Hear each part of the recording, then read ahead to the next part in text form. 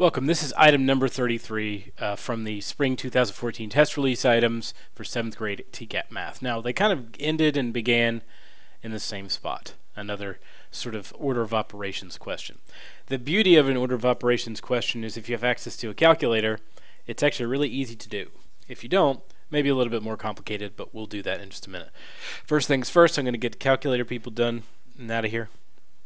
So the calculator, pretty much any calculator that you get, already sort of subscribes to the idea that they should be doing order of operations. Otherwise, the calculator is messed up. So just to make sure you have everything in the order that you need to. If you have one that does fractions, more the better. So 2.25. If you do not have one that does fractions, I would suggest you put, so if I had minus 1/3 here, I would put parentheses 1 divided by 3. But mine does one, so why wouldn't I just use the creator of fractions to do it? And then times 6/7. Mine's n over d. Most of them have one. Even graphing calculators have. Most of the graphing calculators have. The T84 Plus does. So just type it all in, hit enter, and you get a final answer of this. Well, what the heck am I supposed to do with that? I'm going to convert it into a fraction. So I'll hit second. This little arrow pointing to F, arrow pointing to D means it'll switch from one fraction, either fraction to decimal or decimal to fraction. Hit enter, and it gives me 1 and 10/63. So my answer to this question is this. Now, what happens if you don't have one? Not much fun, that's for sure, but we can still do it. The way that it'll be done is I'll just convert everything to fractions because 1 divided by 3 gives you 0.3 repeating, and I don't want to work with those numbers. I want to work with numbers that I can deal with. So 3 and 0.25 is 3 and 1/4 because there's 25 cents was 1/4 and there's 4 on a dollar. I'll go ahead and convert that into a improper fraction. 4 times 3 is 12, plus 1 gives me 13/4. Divided by 225 would be 2 and 1/4, which would be 9/4. Minus 1/3 times 6/7. Now, order of operations, PEMDAS, whatever.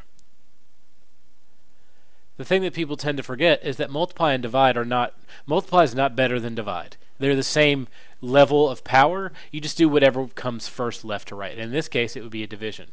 So I need to work with 13/4 divided by 9/4. And to do a division of fractions, I'm going to use keep it, flip it, switch it. Keep the first one. Flip the second fraction. Switch it 2 times. And the beauty of this is they both have the same, or they have this in the numerator and denominator, so you can just cancel it out and end up with 13/9. Minus, and I can go ahead and do the 1/3 times 6/7 and just write that answer down, so I get 6/21. From this point, it comes a little bit more complicated because you have to start thinking about, okay, well, what am I going to use as my common denominator? And I would just do 21 a bunch of times, so it helps if you know your multiples. So 21 again. 63 is a multiple of 21. I know that 9 times 7 is 63, so that's what I'm going to do. Times 3 times 3, so it becomes 18/63 times 7 times 7. I don't know off the top of my head what this is.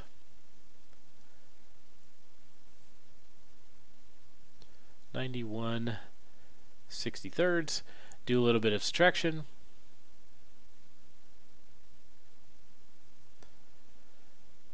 (73). And if I need to convert it into a mixed number, 63 goes into it one time with 10 left over. So the answer to this one is A. So either way you have to do it. It's very simple. There's no trick to it or anything. You just have to remember that order of operations does exist. I did need to do the division first. I needed to deal with this multiplication before I dealt with the subtraction. And the nice thing is they tended to put things in a way that you would do that anyway, but sometimes they don't. So just be careful that if you're not using a calculator that already does order of operations for you, that you're not missing it because of some minor mistake, like division comes before multiply, and you think that that's not possible, but it is. So that's it.